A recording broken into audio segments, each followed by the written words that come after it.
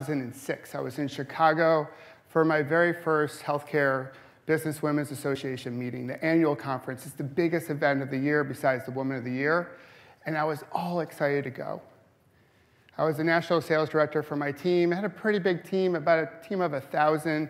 I got the job a few months earlier, and what I noticed is what you all notice. From a rep perspective, my team was 53% female, but as it went up the corporate ladder, it became more male, it became whiter. And as a father of 2 daughters who made a commitment to my daughters when they were born, it started off personally, this journey to advocate for female leadership, is I wanted to create a better world for them. It was my commitment when I held them for the very first time.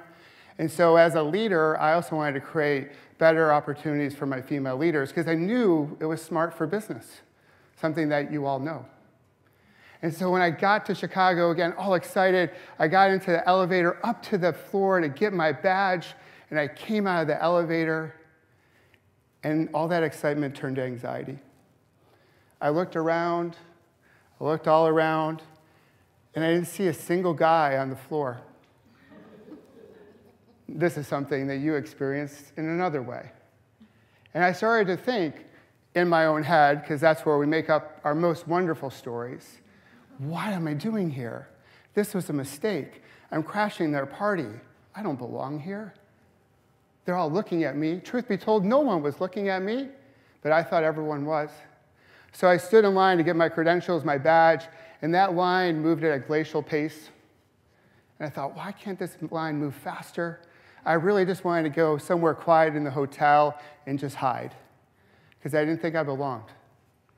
So I got my badge, I got my credentials, and I did just that. I went to a quiet spot in the hotel, and I pretended I had big national sales director stuff to do. I had my blazer on, because that's what they tell you to do. Wear your blue blazer. And back then, we didn't have smartphones, but we had BlackBerries. And so I pretended I was on my BlackBerry on a teleconference, but the truth is, I was playing Brick Breaker. And it was time for the general session to start, so 700, 900 women go into this massive general session, much like this, and I purposely decided to go in when the lights went down so I could sneak in the back to a table in the back, because I didn't want to be seen. I really didn't want to be heard. And when it came time for the breakouts, I was like, there's no way I'm going to those, because all the lights were on. Certainly I would be seen and heard. And I would get the question that I had already gotten multiple times since I've been there, like, why are you here? Now, the question really was, why are you here? But I heard it completely differently. I heard it with judgment, because I was too busy sort of worrying about why I was there. So I played the whole meeting small. I didn't take advantage of it. When I got to O'Hare to fly back to Newark, I beat myself up pretty fiercely on that flight back, because I didn't take advantage of the opportunity. I didn't serve my female colleagues back at my shop. I certainly didn't honor my commitment to my daughters. And I wondered, like, why did I show up the way I showed up? I had a big title. I had my blazer on. And then I realized, and we didn't have this word back in 2006, but I was the only in the room. And normally, as you can see, I'm usually not in the minority. And that was a big moment for me to understand where we are as far as working with each other. And I started thinking about all the other women, all the other marginalized groups back at the shop that are always the only in the room, much like all of you. And that changed my perspective on how I look at things. So today I'm honored to be the only, or there's 2 of us in the room, with you, because all the things that you shared, we need your voice in healthcare. It needs to be louder. We need your wisdom. We need your drive. We need your voice, because you all serve as the chief medical officer for your homes. And we need your energy, because energy moves things. And to be quite honest, as healthcare goes, we've been successful. But it's been dominated by white male energy for far too long. In order to solve tomorrow's problems, we need a mixture of energy, a mixture of perspectives. So today, I'm just thrilled to be with you all. And the conversation that you had today around stress and all that jazz, I have a story to share with you that you might be interested in. So I first found the HBA back in 2001. I went to my first WOTY. If you've ever been to New York, it's a beautiful event. I sat there and watched one of my mentors get awarded the Mentor of the Year, and I was inspired and motivated. And I made a commitment that I was going to join, but then something happened 3 months later. I was in the middle of New Mexico for a company offsite, and I was on a stretcher. And as they put me on the stretcher to put me in the medevac to take me to Albuquerque, the only Trauma 1 center in the state, I promised myself if I lived, I would stop chasing happiness. I was starting a change management project without any advance warning. There was no memo. There was no town hall. What happened on that last bad day is that Ford Explorer crossed the center line of the road, traveling 40 miles an hour, fully in my lane, hit me head on while I was riding my bicycle. I thought I was the smartest one at the meeting. Now, if your company decides to go to New Mexico in July, be very worried. And be grateful because they got a really good deal on the hotel. But back then, and I've been an avid cyclist my whole life, I knew that cycling would be the new golf. So it was one of those offsites back in the day. Back in 2001, you arrive on Monday, you depart on Friday. In between, they try to torture you with PowerPoint. And then on Thursday, you could go shopping or the spa or go golfing. I decided to bring my bike. To ride my bike in New Mexico, cross that off the states I've ridden my bike, I would be the smug one in the meeting. I would avoid the hotel gym. I'd get a few miles in the morning, sort of live the New Mexican fresh air, and sort of rub it into my guy friends. What are you doing? You know, you stay at the bar. I got up early. I rode my bike. And I had a great plan. And for the longest time, I thought my plan was working. You guys all just talked about the script that you all have, like to do it this way. Well, that script I was following through high school, through college, my early career. Do this, not that. Take this path, not that one. The script that we all get as boys on what it means to be a man, to be a provider. As a provider, you have to have all the answers. At least that's what I thought. As a leader, you have to have all the answers. At least that's what I thought. And I was following that script perfectly. But privately, what I was doing was pouring a whole bunch of stress inside. I thought I had to do more to be more. I thought I had to do extraordinary things to be considered extraordinary. I was never really satisfied fully. And this is something that both genders go through. We just don't talk about it much as men. But we deal with it too. Over the weekend, I happened to watch the Taylor Swift documentary. We're big Taylor Swift fans in our house. So I was here at the hotel and I watched Taylor's documentary. And here she is, probably one of the biggest singers of all time. And she deals with this, believing that she had to beat her last record to be of value. So I spent all this time sort of chasing happiness. And you might know people that do this today. I'll be happy when. So my chasing happiness was, I'll be happy when I get promoted. I'll be happy when I get that raise. I'll be happy when my girls go to that right college, whatever that right college happens to be. I'll be happy when this meeting is over. Not this meeting, the meeting I was at. Because this meeting is a lot of fun. So I played that script. And there's an old saying, whatever you resist persists. So when you try to pack in the stress, it builds up, it builds up, and it builds up. And truth be told, if I look back in hindsight, I probably missed a whole bunch of warning signs because I was so busy on my hamster wheel doing, or the merry-go-round, if you will.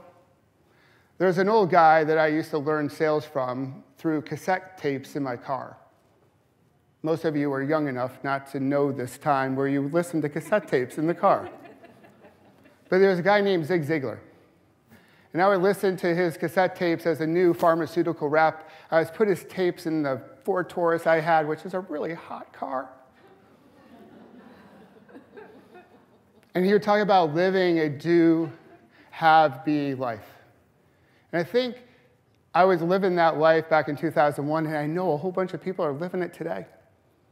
It's the do, hustle and grind, go 24/7. It's no longer 9 to 5. It's more like 9 to 9, or 9 to 11, or 7 to 11, or whatever it may be for you. So we can have all that stuff, the right labels, the right education, the right office.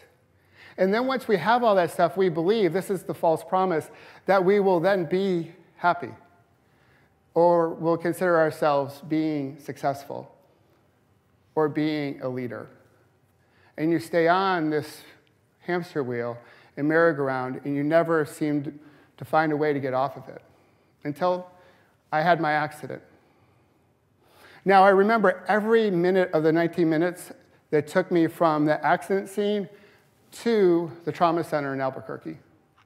I remember meeting my orthopedic surgeon, and then I met my anesthesiologist, and then I don't remember anything for 4 days. He was that good.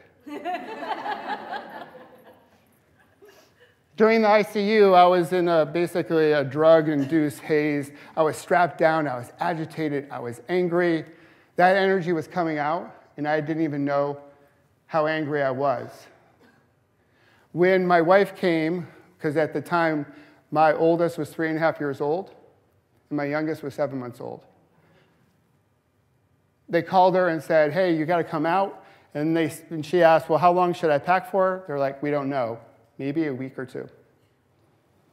So when she got to the ICU, she started learning about my accident. The doctors told her, had Michael been 10 years older or not in shape, certainly he would have passed away before he got to the hospital. At the time, though, in the ICU, to add some levity to this whole story, I told her to go buy Amazon stock. Back then, as a leader, I was highly directive. She did not listen to me. If you know anything about Amazon, back then, the stock was going for $15 a share.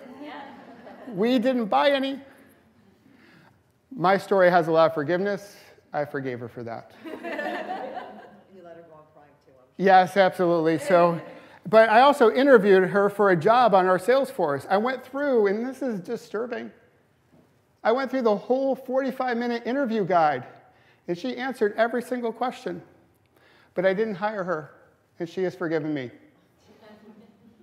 But when I came out of the ICU, the doctors told me about my injuries, the accident. The driver had a revoked license. He had 5 DUIs on his record. He should not have been driving that day.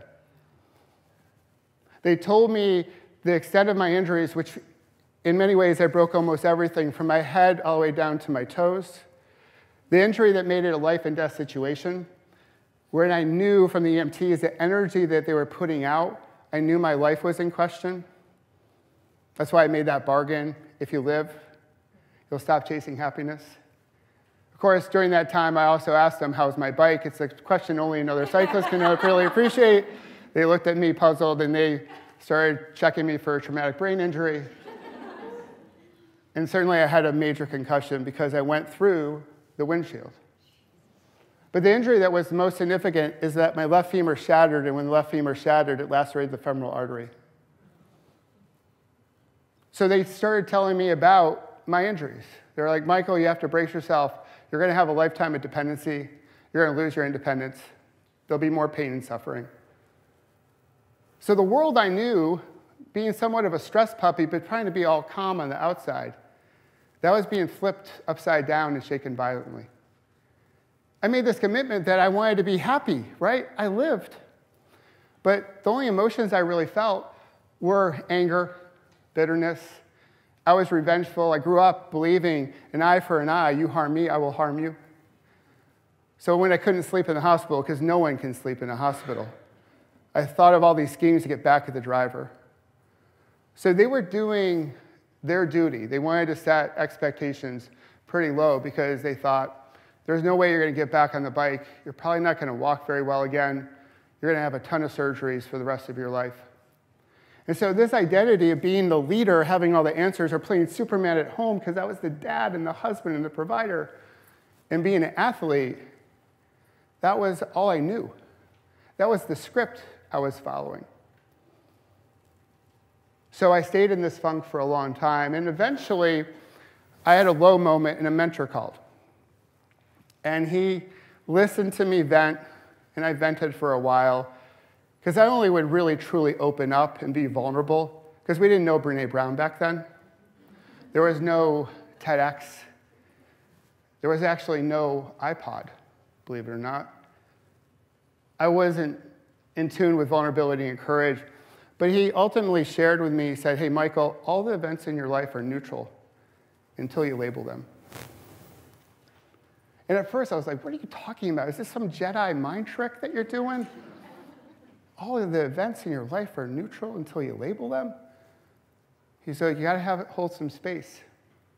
Because right now you're labeling your accident as you as a victim. And the thing is, everyone around me sort of validated that. They're like, poor you. And I'd be like, yeah, poor me. Life's unfair. Yeah, it is. But he went on to say, hey, Michael, nothing has meaning until you give it meaning. That's part of your choice. That moment between trigger and label and trigger and meaning.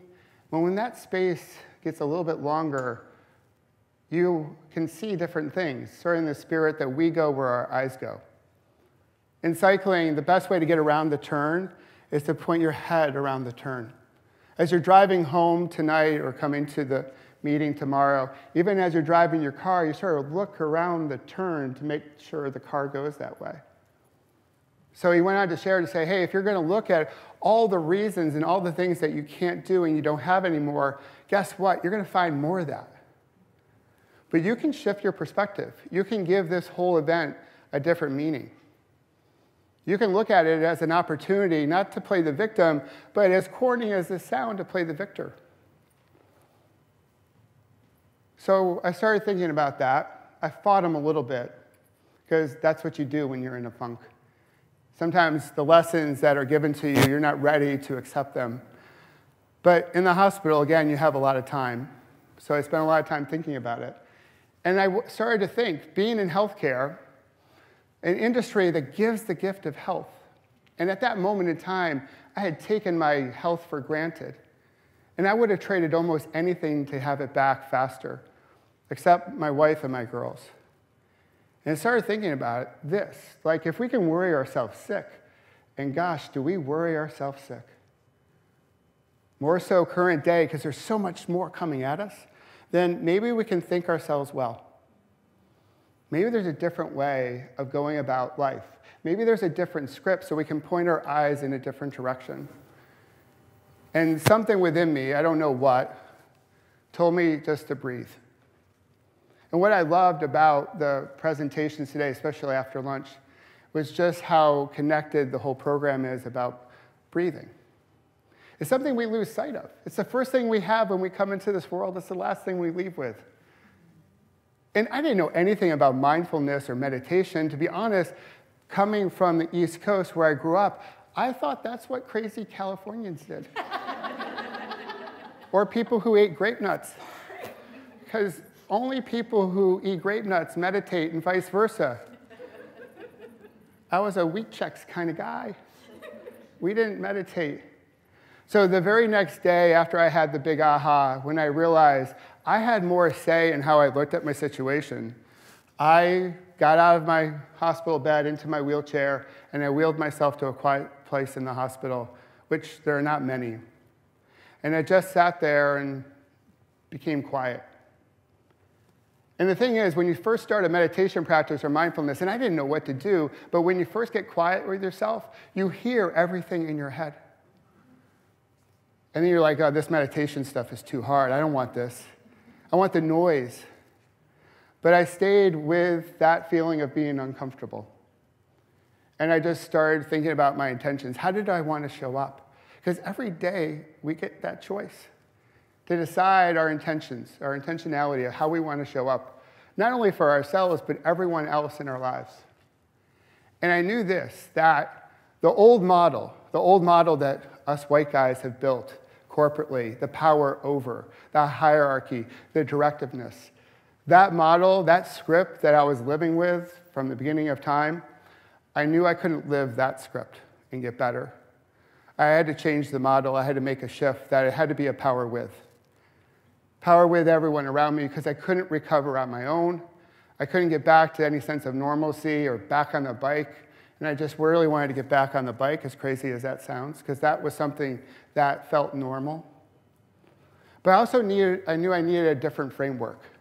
So the power with was, yes, about the people in my life, my medical team, my wife, my daughters, my friends, my colleagues, strangers, but it was also about working through a different model, more of a power with model. And I knew this, that I could label that day, July 11, 2001, completely differently than how I was labeling it. So I decided to label that as my last bad day. Now, when I go out and talk, people are like, oh, Michael, is this like unicorns and rainbows? Or like, you never have a bad moment, and like Skittles 24/7, which is a very delicious candy, by the way, if you like that. And so for me, that's not what this is about. It's about the day where you decide to choose a different script, your own script, and not the script the society's giving you. That you realize you have more choice in how you show up. And yes, you're going to have bad moments. I've had bad moments since that big old moment. But I don't want to give the bad moment any more fuel than it deserves. Because I know you all have had experiences where that meeting on Friday, that was a bad moment meeting, ruined your weekend. Which then pulled your energy away from the things and the people who truly matter.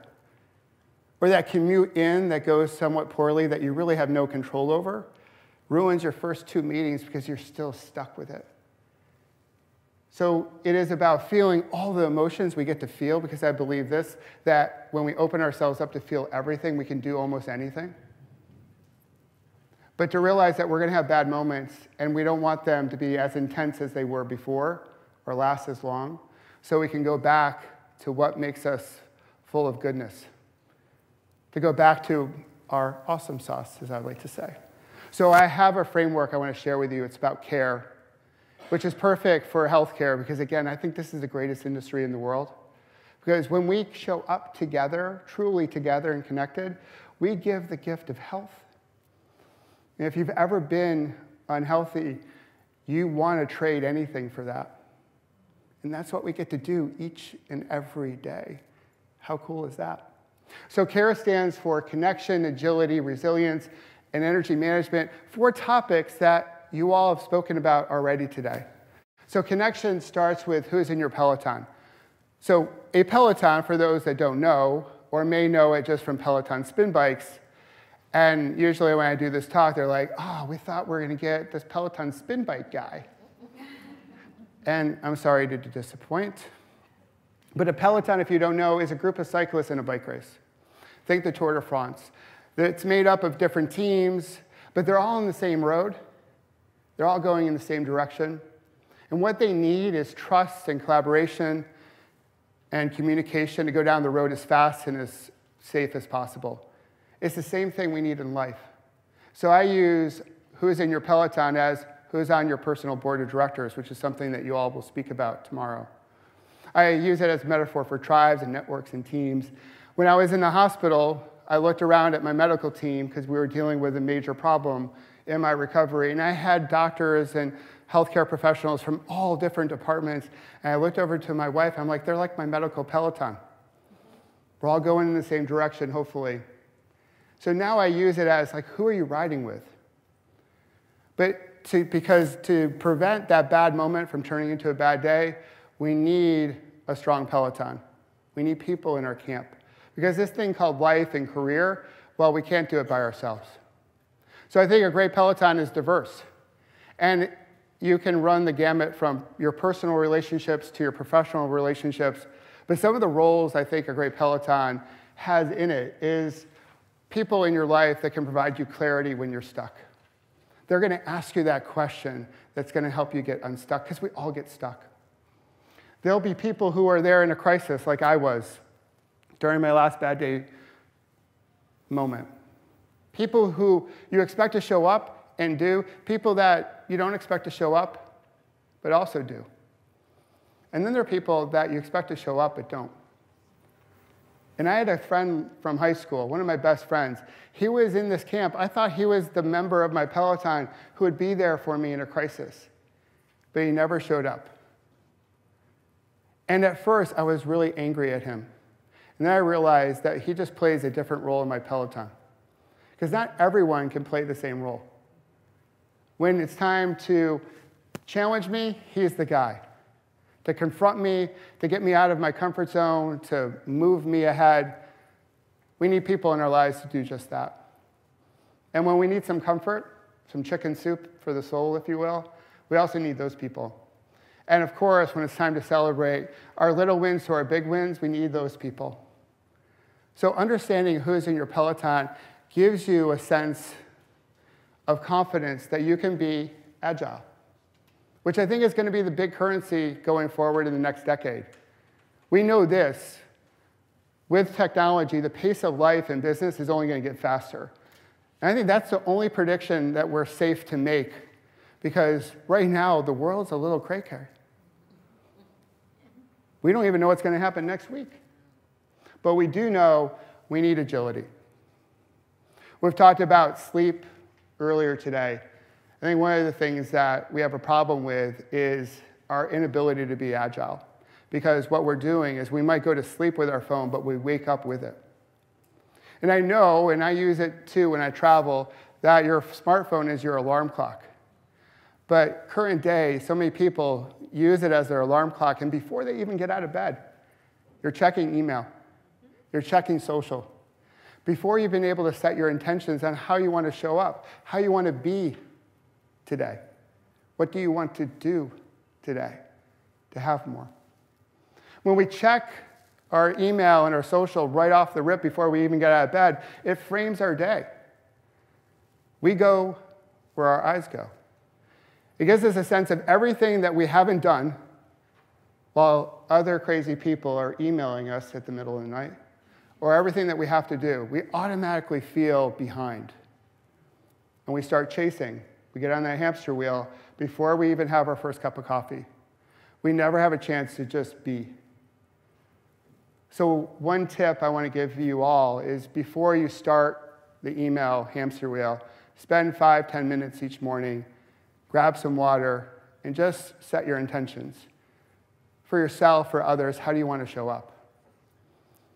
And one technique I learned as the stress percolates, even after you set your intentions in the morning, because stress will happen because that's part of being in a career, being in a dynamic environment, was grabbing a PBR, which does not stand for Pabst Blue Ribbon. So I do not advocate that. Life's too short to drink bad beer. Amen. If that's your thing, that's your jam. But grabbing a PBR is a pause, breathe, and reflect. So when I was in my corporate world, one of the things that I got evaluated on was profit before royalty. So again, in the hospital, a little time to think, because I used to hate that little acronym, PBR. We used to talk about it all the time. And when I felt the stress coming on, because when we have more awareness in terms of how we're showing up, we can feel our stress being percolated up. We can feel it in certain parts of our body. We just grab a PBR, pause, breathe, reflect. And it's as simple as having one of those belly breathing exercises that you all did after lunch, or maybe just 1 or 2 minutes. It's perfect in between meetings, because let's be honest, we're going coast to coast with our meetings. The first 10 minutes and the last 10 minutes of every meeting are the worst 20 minutes of every meeting. Because the first 10 minutes, no one's arriving on time. You're still adjudicating the last meeting. And the last 10 minutes of each meeting, you're wondering, where do you have to go next? And so we go to our meetings, and we're still thinking about the last meeting. So grabbing a PBR gives us a chance to sort of slow our breath, slow our heart rate, our blood pressure, and be reflective. Maybe shift our perspective on things. Maybe see things from a different angle. And it may even be a chance to sort of check ourselves on the story that we're telling ourselves. Because we all don't have to believe everything we tell ourselves. I used to do this all the time when I had the worry and the stress and the anxiety, and I tried to be calm on the surface, but I didn't think I was enough. And I thought to be enough, I still had to do more. To be more, I had to chase happiness. But sometimes our own self-narrative is the thing that gets us most tripped up. It gets us in our way if we want to smash the glass ceiling or take that bold move or speak up in a meeting. So we have to stop listening to ourselves sometimes when we're not necessarily as kind to ourselves as we are to other people. And that brings us to resilience. If you're in this industry, you, by just the matter of being here, are resilient. Change happens. And there will be moments where you'll feel like an imposter, that you'll miss the mark.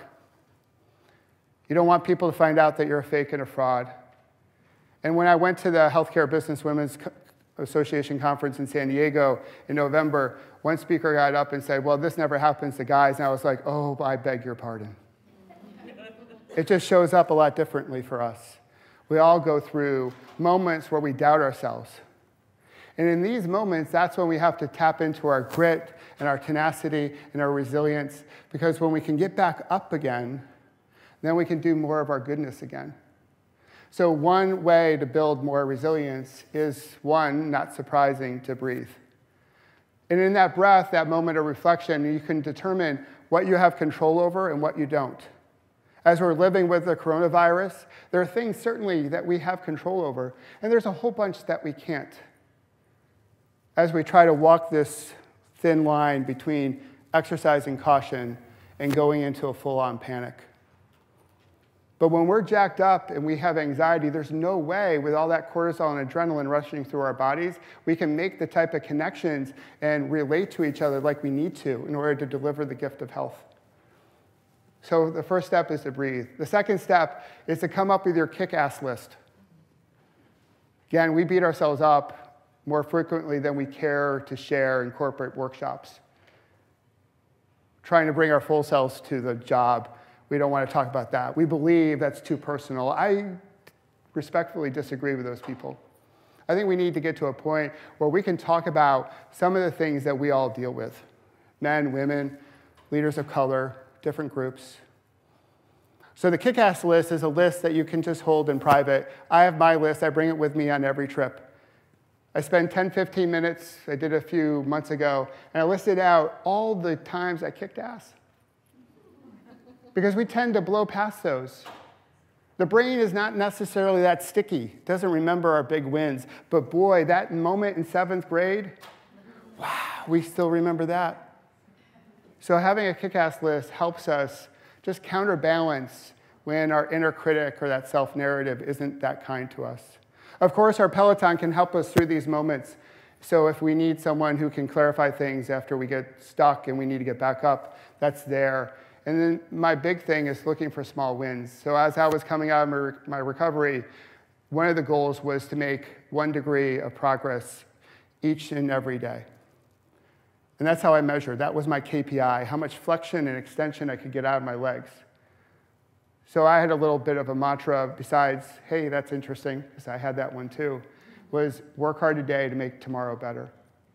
So 1 degree today, 1 degree tomorrow, 1 degree of the next day. Pretty soon, after a week, I had 7 degrees of flexion. I got closer to my ideal. So looking for those small wins, and looking for the wins in the ordinary. And then finally, gratitude. You talked about sleep earlier. I think one of the great practices you can do as you get ready for bed and having a bedtime routine is having a moment of gratitude. So what we do in our house is we're brushing our snags, which we call our teeth. We think about the 3 things that we're grateful for during the course of the day. They can be small, they can be ordinary. They can even be moments of challenge, because we know that our challenges tend to lend to our greatest growth. And it's a great way to capstone our day, because we know this, and I know this from experience, when our head hits the pillow, all of work floods in, all the things that we haven't done. So having a moment of gratitude, just 5 minutes, you can journal it out or just talk it out, gives us a chance to remember that we did something pretty cool today. It might be small, it might be large, but it's something that is a building block for your success tomorrow. And it also allows us to start to feel more things. We have a lot of unconscious bias in the workplace. And as I shared with Deloitte at an HBA event in Huntington Beach, or Costa Mesa actually, a few days ago, I also think we have a lot of conscious bias. So all the workshops that we do about unconscious bias, I think they're great, but I think we need to also address conscious bias. That might be our biggest problem. But we also have a bias against emotion at work. We'll accept male emotions, being angry, being frustrated, all that, but dare a woman cry? All it is a different emotion. And sometimes that emotion is anger, sometimes it's sadness. But when we can accept all the different emotions that we can feel as human beings, then we can do almost anything. And here's the last thing I want to share with you. And this is about energy management. When we talk about work-life balance, at the core of it, what we talk about is feeling drained. We're out of energy. And so anything in alignment just works better. It's more effective, it's more efficient. And through my recovery and through my career, I discovered 5 key areas that help drive our energy. So we don't spend it all at work and then come home with our energy leftovers.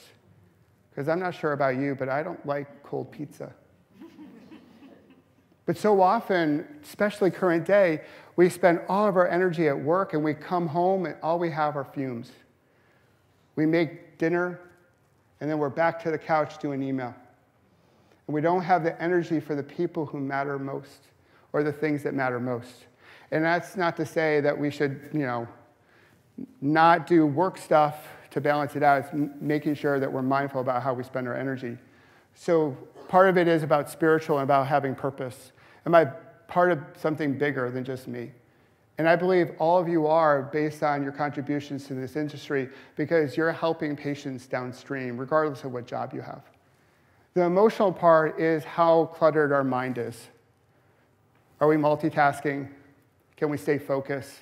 Can we do deep work? Of course, so the relationship part of this is who's in our peloton and making sure that you're spending time with people who bring out the best in you. And if you don't have those people in your life, it may be time to drop them from a cycling perspective. Maybe they don't deserve to be in your peloton any longer, which is hard to do. From a wellness or a physical perspective, our health matters in terms of driving our energy. There's a book out there called Fitness After 40. And I'll give this to you because you all spoke about having your health. And there's an acronym called FACE. Well, I'll add an S to it for FACES. And it stands for flexibility, aerobic capacity. The C stands for carry some weight. The E is equilibrium, working on your balance. And the S I've added is for sleep. That you get to a certain age, if you happen to be over 40, it works if you're under 42. I happen to be over 40, so I work on this. But it's thinking about your health today. So when you retire and you hang up your cleats and you do that next big thing, you have the health to live that part of your life. And then finally, work, which you all talked about just a minute ago. Do you have a work environment that allows you to honor your values? Because if your values aren't honored at your place of employment, then it's probably draining your energy. And you always have choice in terms of where you work, even when you feel somewhat stuck. There are always options, or at least 97% of the time, not to paint an absolute brush as I just did. So the last question I have for you, well, actually, before I get to that, is all this helped me flip that script. That script that Ziegler gave me. The do have be became be do have. So now, when I set my intentions, and you all can do this starting tomorrow, I decide how I want to be today. And when you start your day and frame your day that way, then you start doing those things. So say you want to be happy, you do things happy people do, like kindness and laughter and empathy and holding the door open. Those happy moments, the ability to shift out of our bad moment a little bit faster so we can go on to some goodness, to make that connection, to be relatable. And then, as you do those things, you actually have more of it. So as you show up with the intentionality to be happy or be a leader or be successful, however you define it, and you do those things, in so many ways you start to have more of it in your life. It's a flip of a lens from scarcity to abundance in a land where we market through scarcity, where we market through fear, where we broadcast the news through fear, through scarcity, that there's only so much to go around. And my mission here with HBA and the work I do and just the stuff I do in my professional life is to make sure that we're building a bigger tent, a bigger table, so everyone who's competent has a seat. Everyone has a voice. Everyone can be heard and seen because we need everyone to solve tomorrow's problems. So yes, we've been successful, but we've left a lot of success on the table because previously we haven't heard everyone. We haven't seen everyone. And eventually, I was able to get back on the bike. So the reason why I'm here, when Tricia and I talked, she was like, hey, can you come out? And I was like, well, I'm going to be out in Huntington Beach, so I was here all last week for a cycling camp. So we rode all around California. I would have to say California drivers are so much nicer than folks in New Jersey. And the weather's better, and I totally get why you love it out here. My youngest daughter's out here for college, and so I'm going to bring my bike. And so for me, getting back on the bike was a bit of normalcy. It's a little bit of an external merit badge. But what I realized along the way is that, in terms of where your eyes go, when you look at the internet and all the different tips and all that jazz as far as how to do something, the really cool thing about life in 2020 is that there are a lot of ways to do it. There's never one way. That was a script I had way back when, that there was one way. What's really cool now is that there's so many different ways. And so you seek counsel, you seek mentorship, you seek advice, and then find the way that works for you. But ultimately, it starts here in terms of where your eyes are headed. And hopefully, they're looking at what's within you. Because so often, we just sort of skim the surface on our growth and development. That's what our workshops are designed to do in corporate America. We can cross it off our to-do list or check the box that we did a workshop. We have our personality assessment from DISC. We put it up on our door, but we don't dive deep enough. We don't look within. That requires us to do a deep dive. That requires a bit of emotional labor.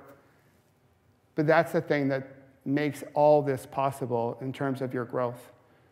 With more emotional labor, when looking within to start, it allows you to change that narrative that you have. Allows you to make a different type of connection, build a different Peloton, and advance your career in the way that you want to advance your career. So the question I'll leave you, it's more rhetorical, is where are your eyes looking? Hopefully it's looking at a very positive future because we need you. As someone who lost his health but regained it, we need you. We need your voice, we need your wisdom, we need your energy to make things better just a little bit more tomorrow than they are today. So there's something I put together sort of in celebration of International Women's Day. Now, I'm a big believer that I really want to get to a point where we don't have International Women's Day, because every day is International Women's Day. And I'm also a big believer on these big days and Gay Pride Month in June, or any other day that we have in the catalog, or calendar, it doesn't matter what we did yesterday. We all posted equal signs. It's all, and myself included. It matters what we do today. It matters what we do tomorrow, and the next day, and the next day. It should be a 365 type of thing, because we should celebrate everyone. And if you meet any guys that happen to wonder, like, where's International Men's Day? It's November 19th, and it's a day to celebrate positive role models, positive male role models in terms of bringing diversity and inclusion to the table. So you can let them know, for any of those guys that think all this diversity and inclusion thing is a male lose thing, which it's not, that they have their day, but they have to earn that day by being a positive role model. So here's a workbook. It's some of the things that I talked about as far as worksheets on how to build your Peloton, little different tips on how to grab a PBR. It's all in that. You can download it. It's all free. And of course, there's not a slide presentation without a closing like, hey, how to contact me. So, but thank you for having me. Thank you for your attention. I know this is a tough time slot at the end of the day because you're, hungry and got to commute, and LA traffic's nuts. So thanks for being with me, and I hope you have a good rest of your conference. Thank you.